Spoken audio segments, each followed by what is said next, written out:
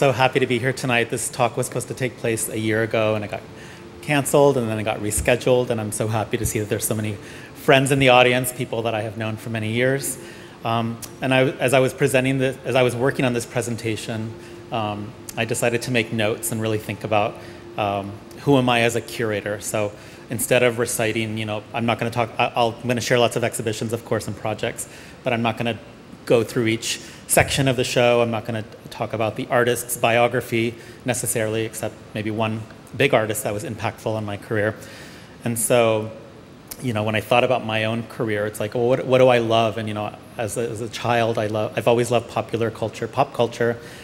This included toys and comics and tabloids, but I also love, current affairs and history and music. And so this has really been fundamental to the way that I've become a curator.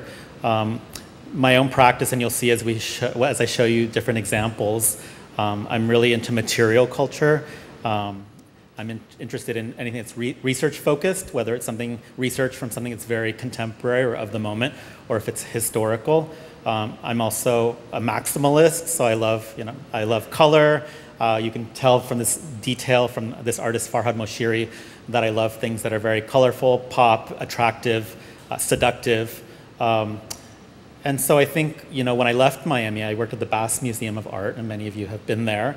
The last exhibition that I did was the show titled Gold, and some of the artists are actually here in the room. And I think that really summarizes, where I was then. And so I still have continued in that trajectory. Gold had a reference to old and new, historical, but certainly new work and contemporary.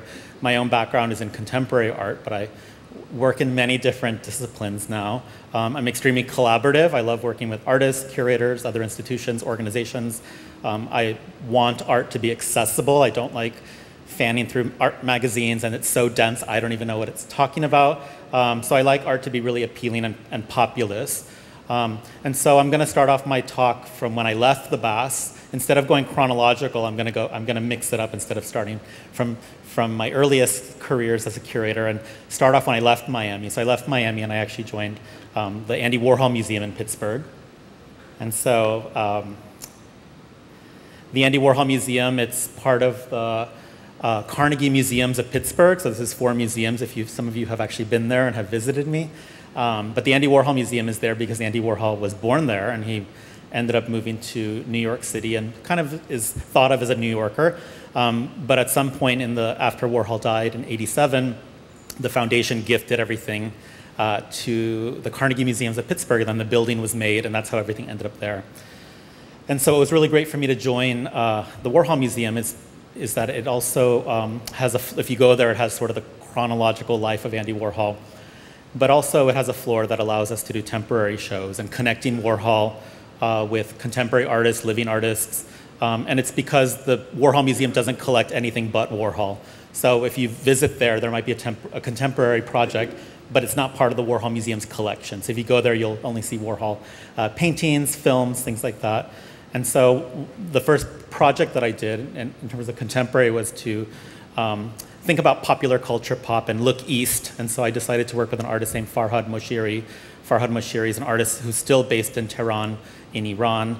And I got to work with him, and this is just an example of the show. It's his only museum show in the United States. There's a catalog for this. But it was an opportunity to really talk about his work because he looks at Iran's traditions and historical isolationism, but it also acknowledges the appeal and the influence of Western culture. And so he was born in Shiraz, Iran, but he spent most of his time in his young adulthood in the United States and had left prior to the Iranian Revolution. And so when I was working with him on the exhibition, I got to, he was able to come to Pittsburgh, actually. He has a dual nationality. And so the paintings you see here, they're these sort of clay vessels. They look like clay vessels. They're oil paintings, and they're cracked canvases to look like cracked vases or vessels. And they're actually in Farsi, but they're the different flavors of different, like ice creams. And so most of these paintings actually came from Tehran, from his studio. We ended up shipping them from Iran to Dubai, Dubai to Paris, and Paris to Pittsburgh.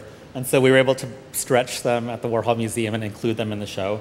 Most of you would probably remember his work as being extremely, most of you might remember his work by seeing it like in the art fairs. They're highly densely beaded works that are covered that represent sort of comic books or greeting cards.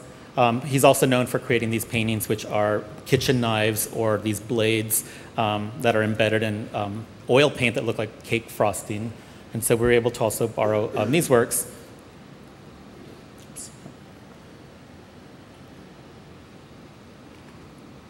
And this sort of gives you a sense of the materiality of his visuals that he's interested in, but also the opportunity to work with an artist such as Farhad at the Warhol Museum. He was not able to come for the opening, but we made a catalog and we talked about issues between Iran and the United States. And that was part of the efforts to really open up conversations that are not just merely whimsical or charming. And when I think of popular culture, it doesn't need to be funny and lighthearted. It can certainly tackle serious issues taking place in the United States. And for me, the real allure to Farhad was his connection to pop. This is another example. He uses paint, but he puts it in like the piping bags like you would do for like cakes. And so if you look at them up closely, they look extremely decorative and delicious, but they're actually paintings. And the imagery on this particular work is based off like greeting cards. They sort of have a vintage look to them because it would have been vintage greeting cards that he has amassed during his own youth when he was growing up in Iran.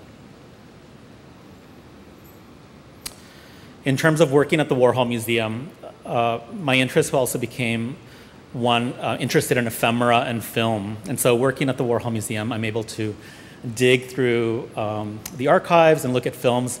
You can't go to YouTube and see a Warhol film necessarily. You'll see like bootlegs. But also it allows me to explore the collection and come up with new narratives or untold stories. In the last couple of years, I've been able to use the floors at the museum to not only talk about Warhol, but talk about his friends, his peers. You know, a lot of people tend to talk about Warhol and the people around him, but there's been lots of opportunities in the last few years to really highlight individuals who were pretty spectacular for their own accomplishments. And so the image on the left there, I did a gallery just dedicated to the singer, Grace Jones. And so we had all these party invitations. She was a performer, a model that had spent some time in Paris. We did a gallery dedicated to the image on the far right. The woman is named Donna Jordan. She was one of these early models from the 70s. And she also was discovered by a really important Puerto Rican illustrator named Antonio Lopez. And for that project, I was able to go to Jersey City. Antonio Lopez's archive is available. You can go there and have access to this. But it was an opportunity because Donna Jordan's still alive. She's pretty much a recluse. And it was an opportunity to talk about people that were very active during this period. And then the image on the top right is an actor from an international film actor named Max DeLise, who died mysteriously. You could try to Google it. But he was in a lot of several Warhol films and a friend of Karl Lagerfeld, who appears in some of the photos there. So I wanted to give you an example of sort of the tools that I'm working with when I'm at the Warhol Museum. This was the last show that I did with them. This was at the Ullin Center of Contemporary Art in Beijing. It took place in Beijing and then went to Shanghai. One thing that really highlights me as a curator is I love to work with exhibition designers. So when you see these pops of color, you see the beautiful architectural features. That's something that I think about when I work with artists, when I work with a collection. This exhibition, it was in China, but they're able to just build everything. We don't need to ship any pedestals, any custom metal or platforms. They built everything and within a very fast period of time. This exhibition was focused around Andy Warhol sort of from his childhood all the way to his death. And so this gallery really covers sort of that silver factory, sort of the key moment, what we tend to know Warhol for. Andy Warhol, of course, he's known for his soup cans and Marilyn Monroe paintings, but he was also an avant-garde filmmaker. You'll notice the films that are sort of projected at the upper top. But this gallery, this is just adjacent to it. This talks about the Pittsburgh years. So he was Carpatho-Rusyn. The Warhola family still lives in Pittsburgh. It's a Byzantine Catholic family. And so that really sparked my interest about who Warhol was. pre-fame or before people knew who he was. And this gallery is really dedicated around that. And it's really sparked a lot of my interests when I was at the Warhol Museum, really investigating the life and times of Andy Warhol.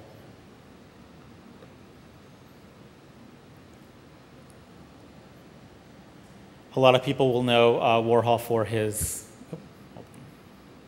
sorry, my notes just vanished. A lot of people will know Warhol for his appropriation of imagery, and so the biggest or most important show I ever did and probably will ever do about Warhol was an exhibition titled Revelation. It was actually meant to be presented at the Vatican Museums in Italy. And so when this project started, the curator of the Vatican, so if you go to the Vatican City, there's 27 different collections. So the whole structure is the Vatican Museums. And so I worked with their curator of modern and contemporary. If you go there, they actually do have an incredible collection of modern and contemporary. It's very much focused on abstraction, the sublime. And so there was an idea to do an Andy Warhol exhibition there. He had actually gone to the Vatican in 1980, met Pope John Paul II. The Last Supper paintings were premiered and exhibited in Italy, and he died about a month later. And so this was sort of a many years project that I had worked on. And so I had gone twice to the Vatican to work on this exhibition, sort of back of house. It was going to be a co-curated effort. And so working on this exhibition, it also had its disappointments and challenges because the Vatican chose to not be involved. One day we just sort of got a Dear John letter and said, oh, we can't be involved anymore. It's getting complicated. It's the 500th anniversary of Leonardo da Vinci. We're going to do that instead. And there was some negative press that came out that, oh, the Vatican's going to show a queer artist. You know, if you really Google him, it's not just about the Last Supper. It's not just about Rorschach paintings or things that are just abstract or camouflage paintings. And the show wasn't intentionally going to show that work. So I'm convinced that the exhibition would have been completely different, but we decided to commit to the exhibition, and so the exhibition was ultimately mine to work on, and I just wanted to show some examples of what that exhibition included. As I worked on the exhibition, I also brought on board 2 other museums, and so the exhibition, we got commitment from the Speed Art Museum. So Miranda Lash, who's at the MoCA in Denver now with Leilani Lynch, if you know her from the Bass. The Speed Art Museum in Louisville, Kentucky committed to the show early, and so she was able to write for the catalog. And then the Brooklyn Museum also committed to the exhibition, and Carmen Hermo, another curator who's up and coming, committed to the show too. So all 3 of us were these lapsed Catholics working on this exhibition and really coming up with a narrative that could really resonate to like audiences of today.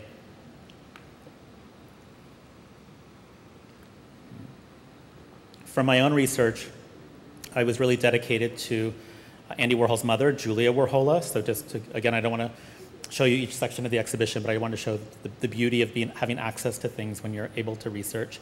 Julia Warhol was a self-taught artist. She lived with her son for like 20 plus years. She illustrated only 2 things in her life as an artist, cats and angels. And so a lot of that really became unpacking the archives, finding not only that, but source materials, personal effects, ephemera. Here we have some souvenirs from the visit to the Vatican. We also have some personal, some Polaroids of some studies that were never used for any sort of paintings. And then taking that and then translating it into an experience for audiences. If any of you saw the Cause exhibition in the Brooklyn Museum, that was the show that was before this one. They just reversed the exhibition design. So instead of starting where the Cause show started, you started on the opposite end. But they were able to come up with a really beautiful exhibition design, recreating the Byzantine Catholic Church where Warhol went as a child. It's still in Pittsburgh. And we were able to I was able to borrow the icon paintings on the left. They're actually from the church. They saved them. They have new ones now, but they actually saved them. So those are the ones that Warhol as a child would have seen when he was at church. And he went to church for his whole entire life. But I wanted to highlight, thinking about Warhol, a lot of, because he's such a figurative artist, a lot of people gravitate towards the Last Supper and unpacking like the Marilyn Monroe paintings, how they relate to religion. I decided to, or I sort of wanted to pick up on a project that Warhol did that a lot of people didn't know about or only few scholars knew about. Warhol had a large presence in World's Fairs. If you think about the 1963-64 World's Fair with the Philip Johnson Pavilion. He also was in the Expo Montreal. There's an image on the top left. That's with the de Menil family. And so Warhol was included in a project for a World's Fair in San Antonio. It was called the Hemisphere in 1968. And so the Archbishop in San Antonio actually contacted the Vatican and wanted to create a religious or ecumenical pavilion for the 68 World's Fair. And so to do that, the diocese actually contacted the Vatican, and the Vatican was super interested. And they worked with the de Menil family. The de Menil family were the very powerful. If you go to the Menil collection in Houston, it's still there. But they were very influential. They were collecting pop artists at the time, really important philanthropists, collectors. And so they decided to take on the commitment to help find commissions for this pavilion. They brought on Howard Barnstone. Howard Barnstone was the architect who built the Rothko Pavilion that's there today in Houston. So they brought him on to design what would be this San Antonio Ecumenical Pavilion. And so there's a little postcard there from the Hemisphere. So they worked with the de Menil family to contact several artists. The only two that we know that were invited and committed was Robert Indiana. He made a Love Cross painting, which is the one on the top right. It's in the Menil collection. And they had approached Andy Warhol. And so my research for this show is based off this film. And so the de Menils had contacted Warhol. They fronted the money for this project, and he decided that he would make a film about a sunrise or a sunset. And contacting the Archdiocese of San Antonio, they were not fundraising, so the de Menil families fronted the whole funding for the entire project. And so that summer of '67, Warhol actually went from coast to coast, and he filmed sunsets across the country. And so he ended up in the Warhol Museum. There's about 5 reels of film. So there's a film from East Hampton. There's one from Long Island. There's 2 filming across Central Park. And there's also one in San Francisco, in Sausalito.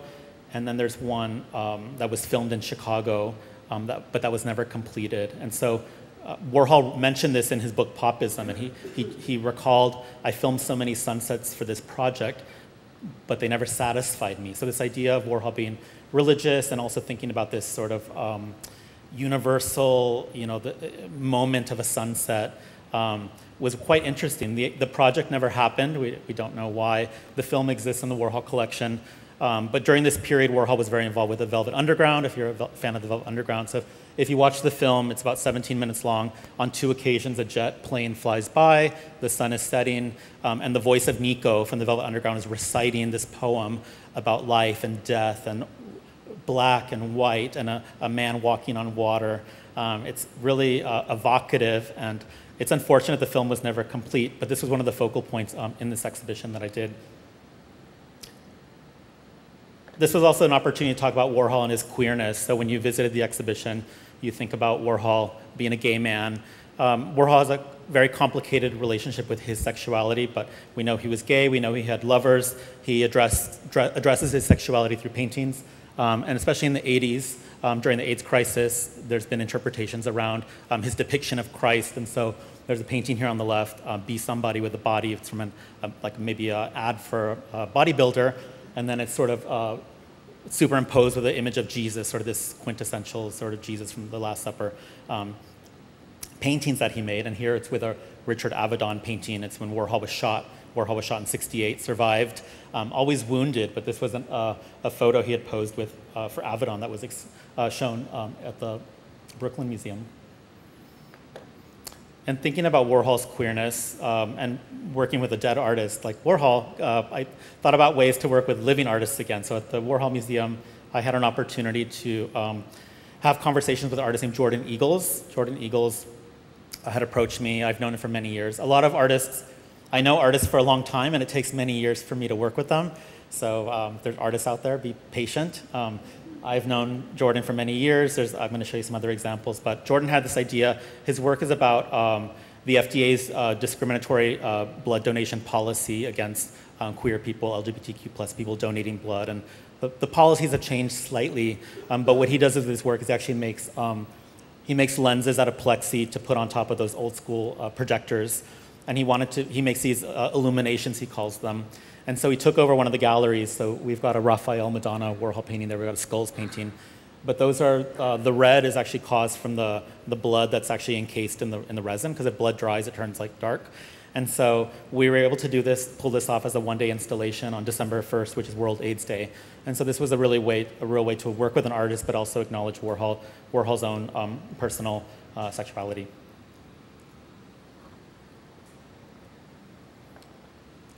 Which brings me back to contemporary artists. In the summer of 2021, I opened a show called Fantasy America. And this is a proposal this is a show that I was grappling with for many years. It's a proposal that I had come up with for the Basque Museum years and years ago. It was sort of unresolved.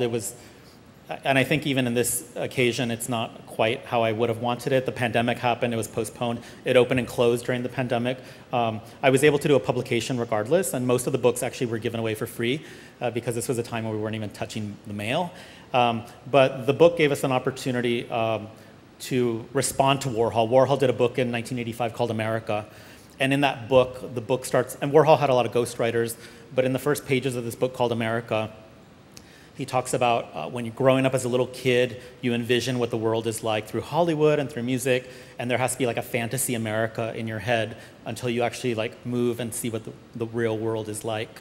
And so I took that phrasing, fantasy America, and thought about artists today that I've been watching for a long time. And so those are the artists listed there, and you might know some of them. A lot of them have done very well independently, but I thought of what would happen if you were to place them all together.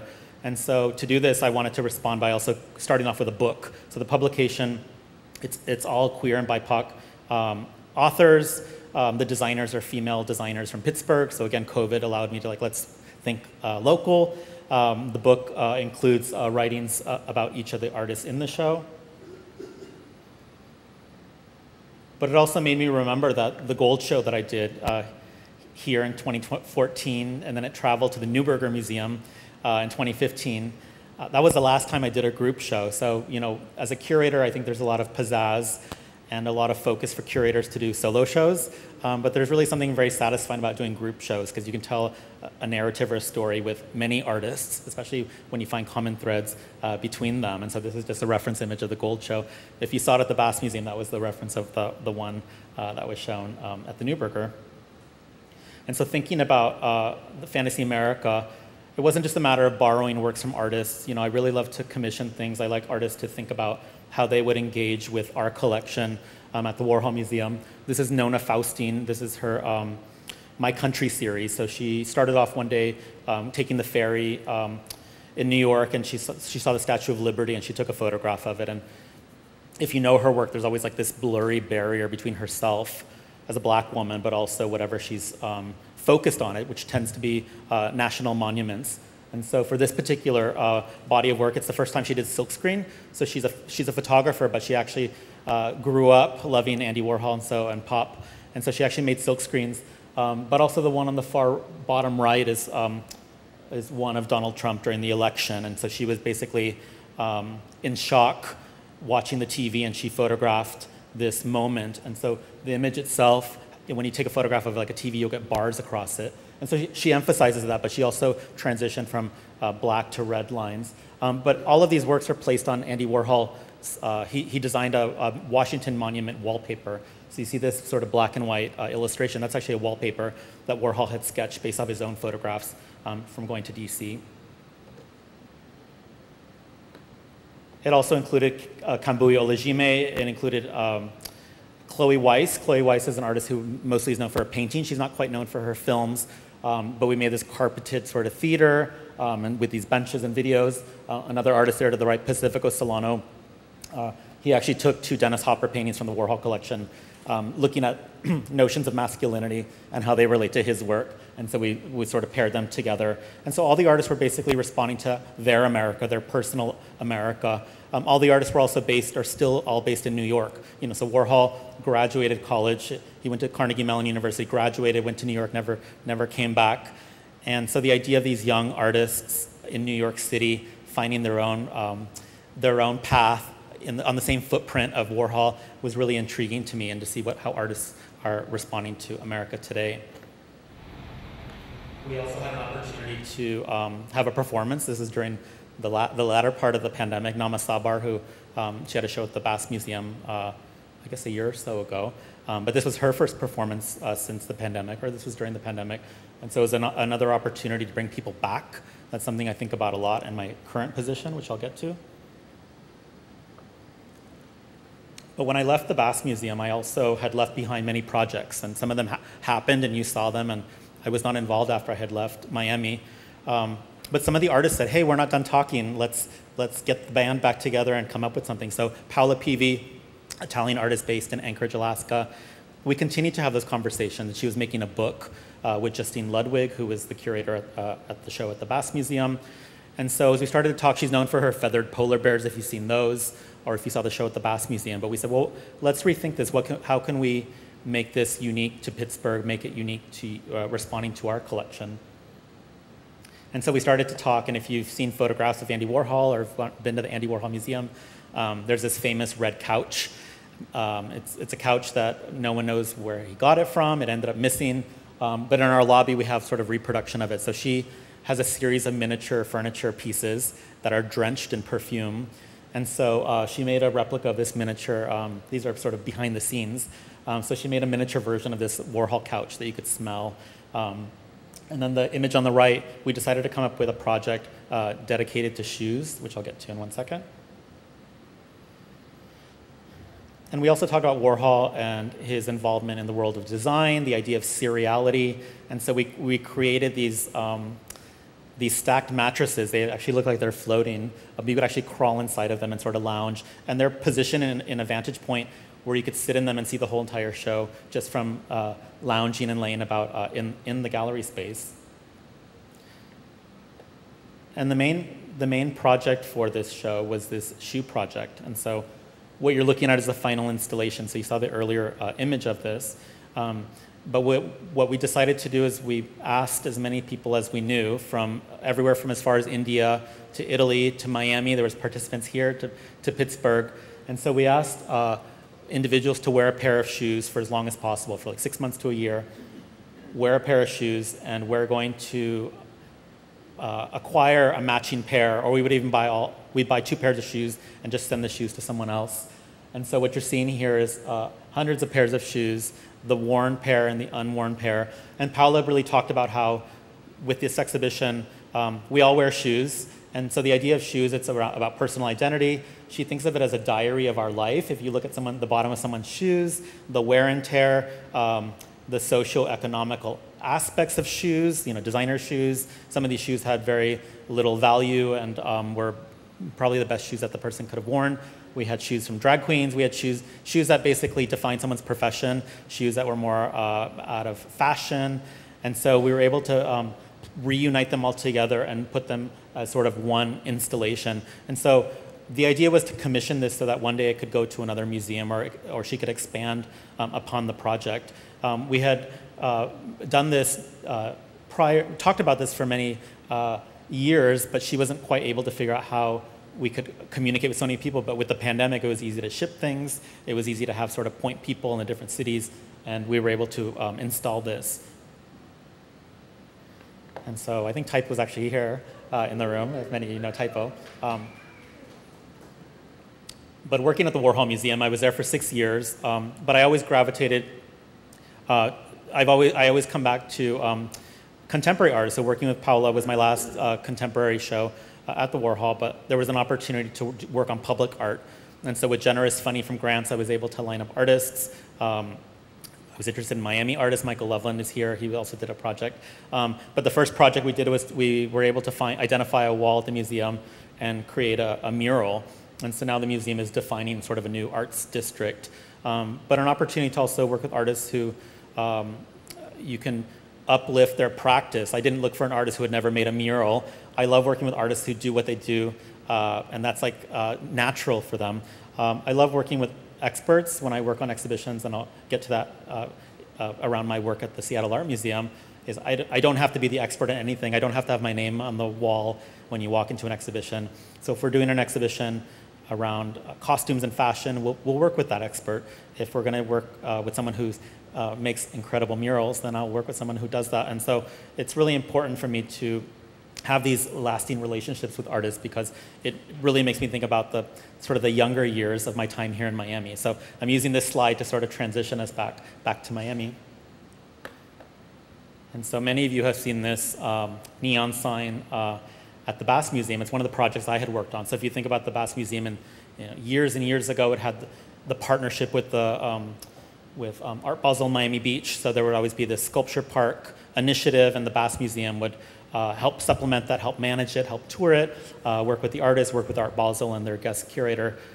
But then there was always opportunities to originate projects. And so this project, Sylvie Fleury, Eternity Now, and many of you have seen this. It's based off, she was flying on a plane to Miami. She was looking through the duty-free catalog. And so it's based off the Eternity Now font and color of the bottle. But then she thought about Art Deco. She thought about how the neon sign faces the ocean and how that's eternity.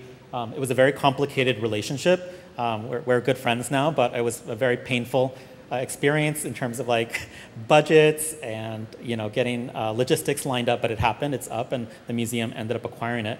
But it made me think about my interest in public art. It's always been there. I'm not so much focused to just being inside the gallery space, and that's one thing I think that makes me a little bit different than other museum curators. I found this image. I don't think it's hard to find on the internet, but Catherine Andrews is an artist, and she was responding to the Bass Museum's birthday. There's a lot of works of hers, I think, at the De La Cruz collection, but she made a custom banner. There was a banner project. This is the site of the Bass Museum before its renovation. But working at the Bass Museum, I was really allowed to, come up with ideas. They're really supported. I think the museum is big enough or small enough to allow experimentation. I was also able to do a performance with the team with the South African artist Ati Pataruga. This was a project that I had really advocated for, and I just remember fondly when I was in Venice with Silvia Cubinha, the director at the Bass, also a mentor. We were in Venice, and there was a party. It was for like an African pavilion party, and we couldn't get in, and so we decided just to like go around the block and maybe grab dinner. And I saw the artist and his entourage. They're all covered in balloons. And so I recognized the artist and his team, and they said, oh, come with us. So we ended up sneaking back into the actual party and got right in. But the performance is so incredible and so moving that Sylvia was convinced that it would be perfect for Miami. And it was performed at the public library. This was during the renovation period. Again, thinking outside the box was a challenge that we had to wrap our heads around, but Ati was able to perform at the library and then performed at, I think, one of the galas that was done there. So that was in 2016, but prior to all that, I'm from Miami, so my parents are both Mexican. My father grew up in Hialeah. His sister married a Cuban man, so a lot of people think that I'm Cuban, but now there's lots of Mexican people in Homestead, but my father grew up here in like in the 70s, in the late 60s and then 70s. And so, Lori had mentioned I worked at MAM back in the day. This was like a long time ago in downtown. I knew all the team. I was not a curator then. I mostly worked in education.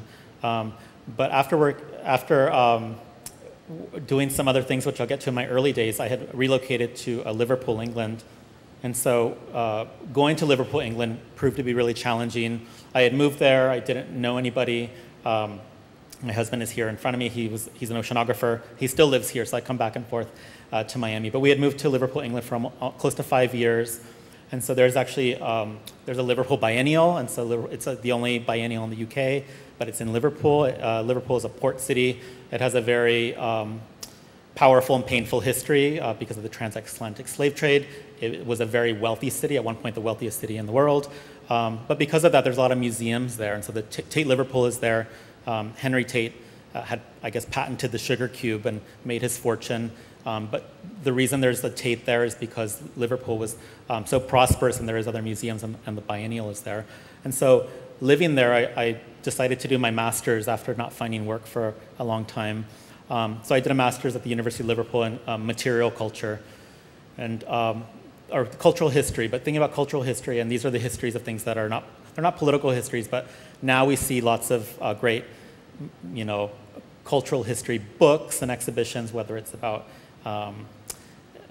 fashion or trends in the Victorian era or ripperology or there's lots of interesting things in terms of like material culture. But one thing, if you think about the things I've showed you from the Warhol Museum, I love mixing things all up. I love to see a film next to a magazine, next to a painting. Most of my projects are not just painting or not just sculpture. I like to mix mediums, so it's multidisciplinary. It's not just a painter show. It's not just a sculpture show. It could be immersive. It could have different aspects. And so from studying in Liverpool, I was also able to find opportunities to work at Tate Liverpool, for example. This is a project. This was Doug Aitken. It was a project called The Source. And so it's a pavilion that was built. It was designed by David Adjaye. And so inside the pavilion, you had these interviews with very famous people like Devendra Bernhardt,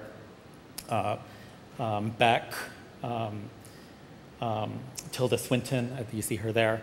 And so this idea of talking about the source of creativity, but I was a project coordinator, so I wasn't curating any of this. I worked with the curators, but to build this, I'm a very hands-on curator. I think that's something that Miami curators and artists know how to do. They know how to roll up their sleeves and get their hands dirty. I work with a lot of snooty curators and artists, or I have, and I think that's one of the greatest assets of Miami creative individuals is just to sort of get your hands dirty. So for this project, I was flying in technicians. I was helping find certain bolts that were required to piece together this temporary pavilion, but really working sort of back of house is something that I really enjoy on these projects.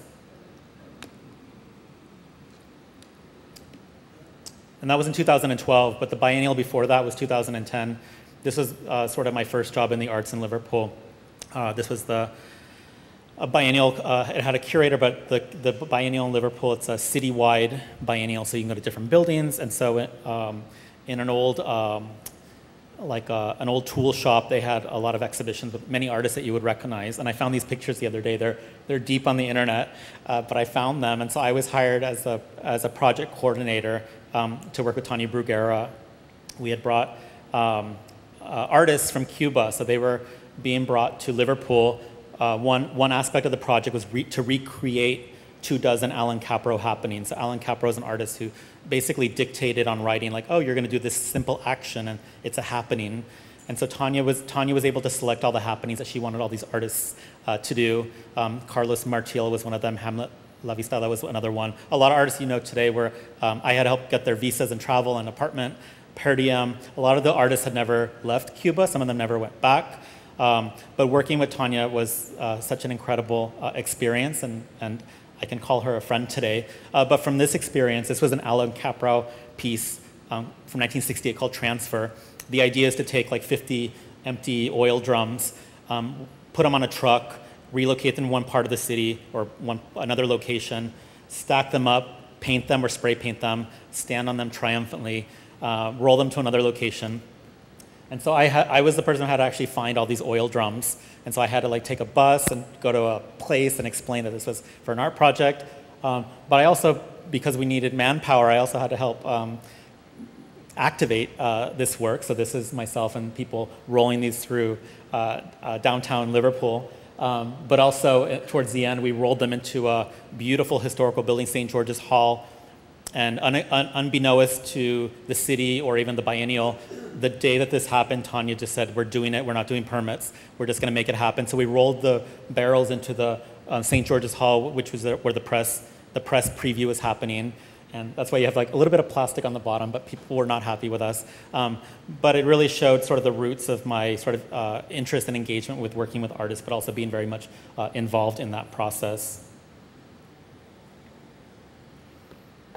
And that takes me back to the Wormhole Lab. So Wormhole Lab, it's an apartment project that I had. So I used to live on 22nd and Biscayne. Other artists lived in that building. That's an old picture of me. My apartment was on the right side. And so I had moved into this apartment, and I just finished an internship at the Rubel Collection, or the Rubel Museum, as it's called now. And I think a response to the gentrification, the expanding art scene was frustration, and so the frustration of just wanting to be part of that. And so I work with several artists. Here's an image of a work by Diego Sin on the left. It's a mural. This show was called Haunted, this idea of like a haunted house. The apartment was empty, didn't have any furniture, but spending hours in the space with all these artists. I know Pepe's here, Cristina Ley Rodriguez is here. This is her sculpture on the right. But this idea of being able to cultivate or take advantage of the blossoming art scene, but also make a response to it. And from this, I was able to be invited to use retail spaces. I was able to co-curate something at the Moore space with Nina Arias, borrow things from different collections. And it really was important in, learning how to do things from scratch. And really the origins of all of this is working at the Rubel Museum, or the Rubel Collection as it was called then. This is 2003, it was like 20 years ago. But the Rubel Collection used to have a curatorial internship. They would have like a cohort of like 3 young people at a time from different parts of the world.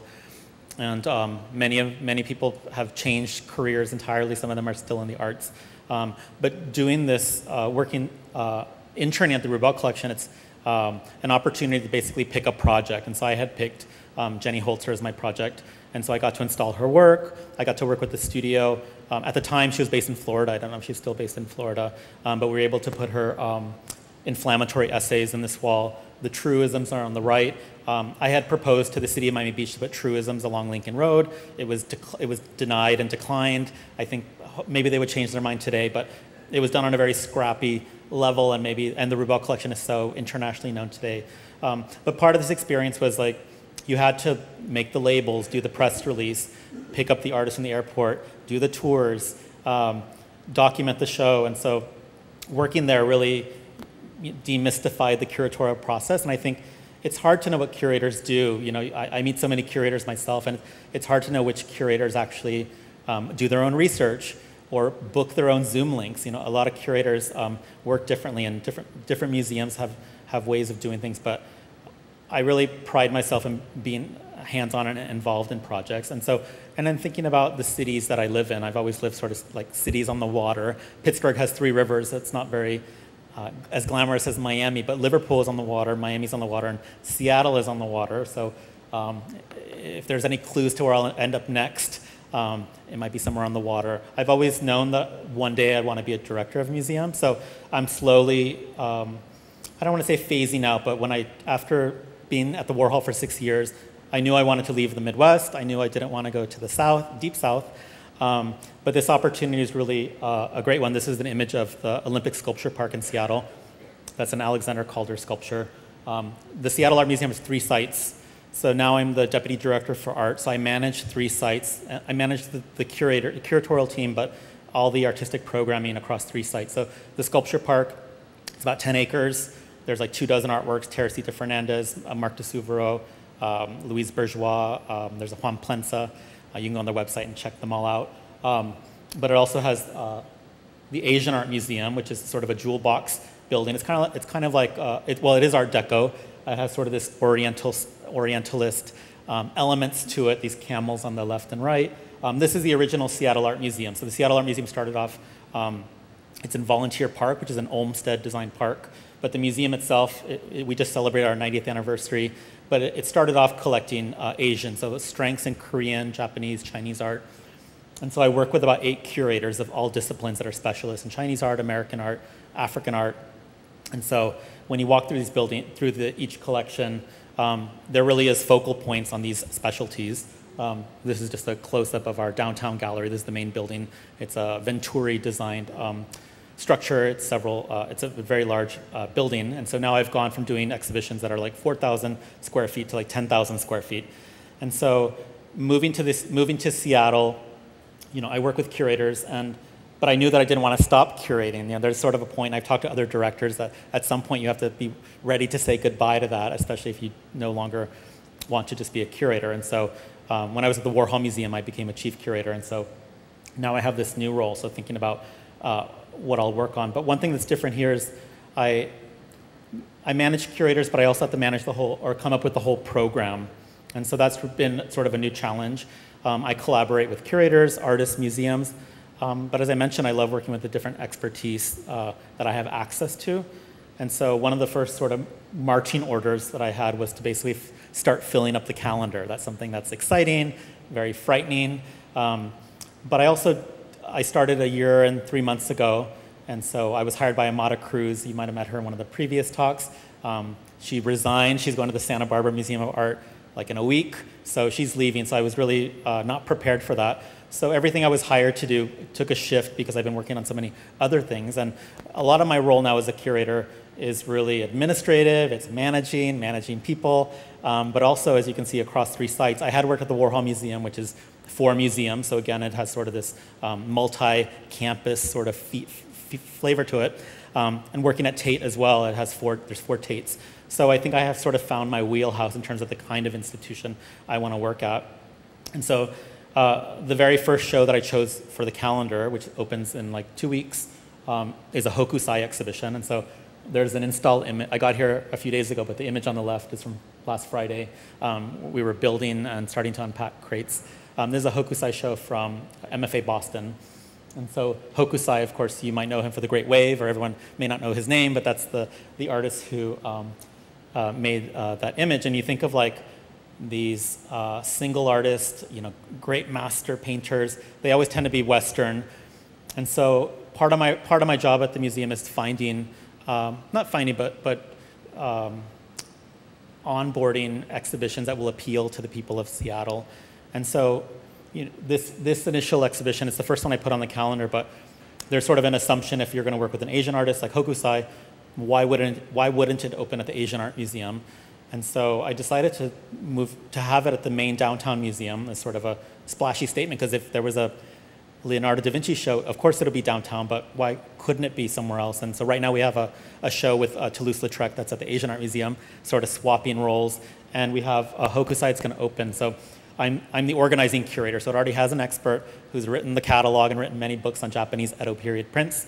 But this exhibition is really interesting, and the reason I chose it is because it includes contemporary artists, so it talks about the impact of Hokusai as a printmaker, as a painter. It looks at historically, looks at his peers, his students, but then looks at the impact of Japanism, so it has lots of European and American decorative arts. But then throughout the whole show, there's contemporary art, so artists who have directly or indirectly responded to Hokusai, whether it's the Great Wave or other works. I included an image that I like, and since it's October. This is the Mansion of the Plates. This is an old myth of a maidservant who had accidentally broke a plate, and the master of the house was going to punish her, so it's said that she either threw herself down a well or was pushed down a well for breaking the plate. And so Hokusai was very evocative in creating this sort of ghost-like figure made out of the porcelain plates. So just showing the range of things that Hokusai could do, from landscape to taking on like the supernatural. So this show is going to open on October 17th.